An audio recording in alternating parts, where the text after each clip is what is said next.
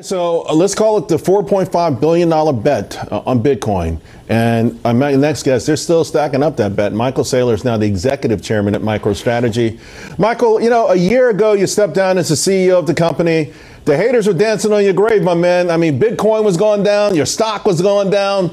Here we are now. Bitcoin's about $7,000 higher. Your stock's up 175%. Anything you want to say to the haters? Everybody's against Bitcoin before they're for Bitcoin. We welcome you all back with open arms, and everybody gets Bitcoin at the price they deserve. That's a good one. I guess you had a lot of time to really work on that, but I dig it. That was a great comeback. So I'm going through the earnings report from MicroStrategy, and I see $4.5 billion and buying more. Listen, again, it's one thing to say I like Bitcoin. I bought some Bitcoin. I still don't think I know anyone who's put the money where their mouth is more than you have. We believe Bitcoin's the apex property of the human race. It's up 145% in the past 3 years versus the S&P 37%. And it's engineered to be better gold than gold, and it's a big tech monopoly, but without the company attached. So I believe that there's massive institutional demand for Bitcoin exposure. MicroStrategy is building its balance sheet so we can accommodate institutions that want to get on board. Speaking of that, a lot of the same institutions that hated Bitcoin, many of them not only just getting on board, they're becoming advocates. I mean, now I hear people say negative things about Bitcoin, and some of these institutions chime in and say, no, it's a good investment. Well, it's the first digital commodity that's been invented in 5,000 years. And so it's understandable that until you understand it, an intelligent person will be and should be skeptical. But once people understand Bitcoin, they think, oh my God, I just have to be part of this movement.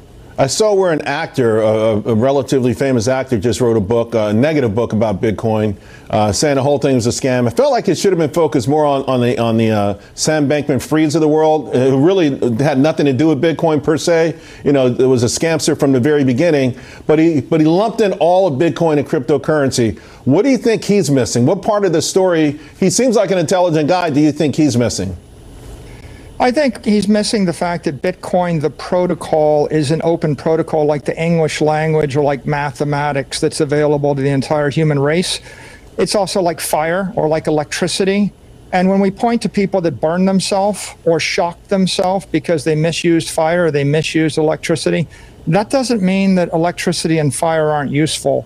Bitcoin is an empowerment for the entire human race, but people will, from time to time, misuse it. And when they do, their companies will suffer. Right. So this is sort of the inverse of what they were trying to get across with the Greek myths, Prometheus and all those. They wanted to keep people locked in, right? They didn't want people to go out there. They didn't want people to be adventurous. They wanted them to stay locked in and afraid. You want to free them, it sounds like.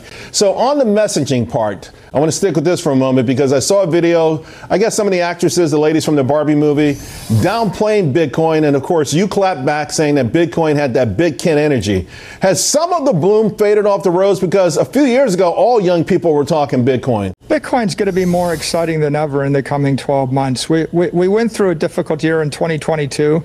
But the mojo's back in 2023, and 2024 is going to be fabulous. I'm going to ask you a question about your company for a moment, the MicroStrategy, because I'm going through the earnings report.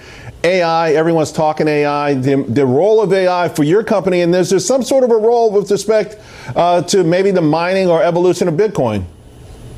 Well, we're really excited about AI. We partnered with Microsoft OpenAI to bring a new product called MicroStrategy AI to market in the third quarter. We're going to sell that to our existing customers. And generally what AI means is that all of our products work better, all of our customers are more efficient, and we should be able to run our operation more effectively. So it's just all around great for MicroStrategy, the enterprise.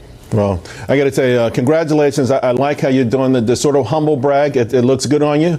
Keep it going. We appreciate the message, Michael. Talk to you again soon. Thank you, Charles.